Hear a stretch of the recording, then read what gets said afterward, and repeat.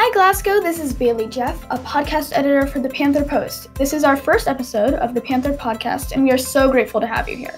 I have Nahom Daniel here with me today, and we are going to be having a couple of different series going on right now, so let us know if you want to participate with the form on the Panther Post. Hi, I'm Nahom Daniel. I'm also one of the podcast editors. Feel free to reach out to one of us if you have any suggestions for us. My email is 1573563 at fcpsschools.net, and Bailey's is 1659879 at fcpsschools.net. Today, our What Would You Do question is, what if you're stranded on a deserted island? Feel free to play along at home. So let's get into it. The first question is, what's the first thing you'd do? Me personally, I think I'd make an SOS sign with the sand, because I want people to know that I'm stranded, because there could be a helicopter or a boat just randomly flying or swimming around, and they wouldn't really notice me on the island because I could be small compared to the island, and I want them to actually know I'm there and try and rescue me. Oh, I really like that. That's a good idea. I think I would find materials to build a shelter and find a method to filter ocean water, because ocean water is one of the most unsanitary things, and I do not want to be dying from some bacteria in the ocean. Mm-hmm. Yeah. I'd try my best to filter the water. Our second question is, how would you get the resources you need to survive, such as food, water, and shelter?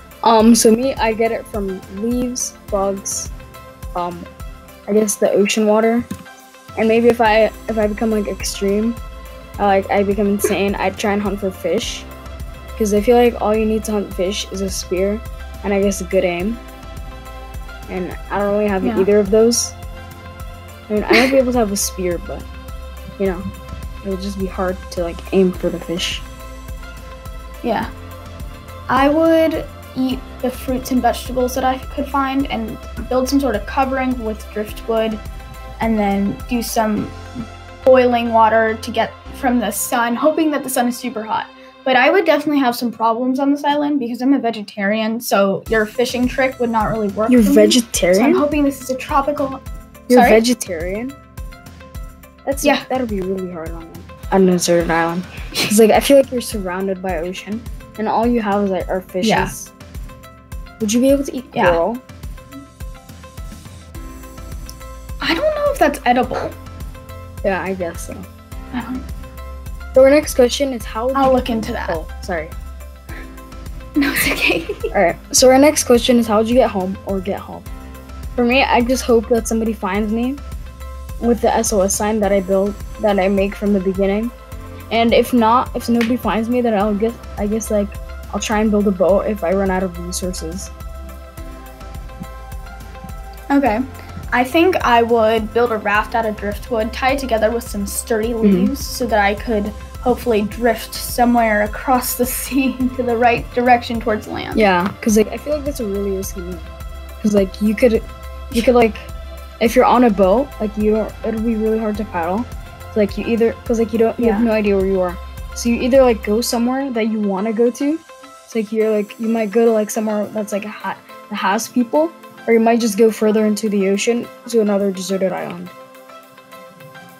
Yeah, that wouldn't be good. Okay, our fourth question. If you knew you were going to be stranded, what 5 things would you prepare beforehand to bring? So first, I'd bring food, because I don't want to really eat bugs and leaves for the whole time when I'm there. A way to call people, because I don't really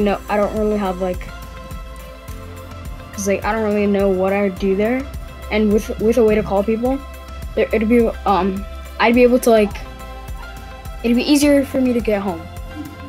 And with the SOS sign again, they'd find me easier.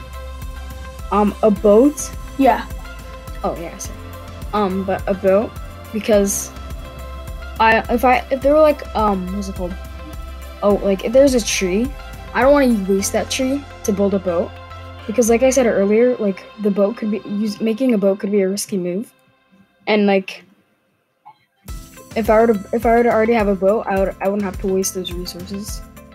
So the fourth thing is filtered water, because I'm not completely sure how to filter water, and it'd be a lot easier and safer to drink that water instead of ocean water.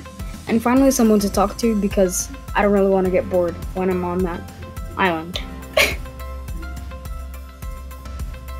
Those are all really good ideas. Going along with your water filtration, I would have some sort of water filtration system, whether that be like a machine or a piece of cloth. I don't know. I'm just being creative here. Yeah. Some food storage, because I want to save the food for as long as possible. A book on edible and safe plants to eat. Well, that's actually really smart. Yeah, a knife and some blankets. For me, I'd use, like, for a knife, I guess I'd try and use, like, the wood. Like, I use wood for a knife, and then I'd use, like, leaves as a blanket, because like, that's, like, the best, I guess, like, that's the only, like, way to use those things if you don't already have them. I would, I think that's actually a good idea. Yeah, thanks. Okay, I like your idea here. Yes. All right. So question number 5 is, where would your island be located? For me, I don't have like a specific place, but I want it to be near. where other islands are. So like you'd be able to walk or swim to like another island, and like there'd just be like a lot of islands near it, because I have a lot more resources than I did on just that one island. Yeah, that's a good idea. I think that's definitely gonna help your situation. I think somewhere in the Caribbean, because I think the water's beautiful, so that'd be some nice scenery there. But also the warmth of the sun, because I'm pretty sure it's quite near and quite close to the equator. I think the warmth in the sun would help my water boiling trick. So maybe I'd survive a little bit longer. Yeah, I'd see how that'd be a good place.